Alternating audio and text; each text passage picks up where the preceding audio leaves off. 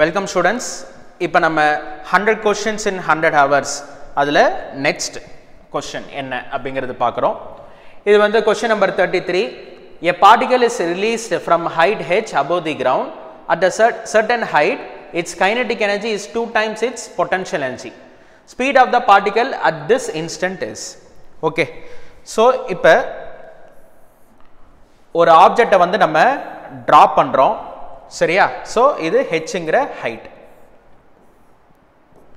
இப்போ ஏதோ ஒரு இன்ஸ்டன்ட் அது x ங்கற டிஸ்டன்ஸ் டிராவல் பண்ணிருக்குன்னு வெச்சுக்கங்க. இந்த இன்ஸ்டன்ட்ல என்ன சொல்றாங்க அப்படினா kinetic energy is 2 times potential energy அப்படினு சொல்றாங்க.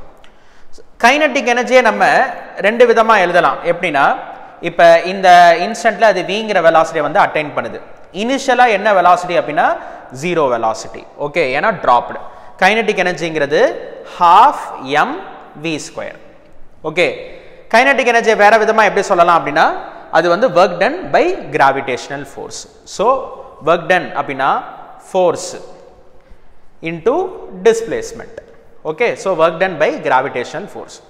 இப்ப kinetic energy mgx equal to 2 into potential energy ங்கிறது mg. கிரவுண்ட்ல இருந்து எவ்வளவு ஹைட்ல இருக்கு அப்படினா டோட்டல் h ல x வந்து மைனஸ் பண்ணனும். h minus x. இந்த mg வந்து கேன்சல் பண்ணிக்கலாம்.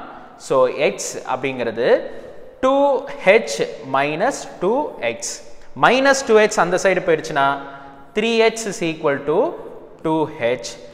x is equal to 2h divided by 3. இந்த இன்ஸ்டன்ட்ல என்ன velocity நம்ம கண்டுபிடிக்கணும். x என்னன்னு கண்டுபிடிச்சிட்டோம். சோ அப்ப இந்த ரிலேஷன்ல half m v square equal to mg into x. x க்கு பதிலா 2h divided by 3. m வந்து கேன்சல். அப்ப v square is equal to 2 into 2 4g h divided by 3. So இதுக்கு வந்து நம்ம ரூட் எடுத்துட்டோம் அப்படினா v is equal to root of 4gh divided by 3. Okay, so இந்த ஆன்சர் வந்து D ஆப்ஷன்ல இருக்கு. Thank you.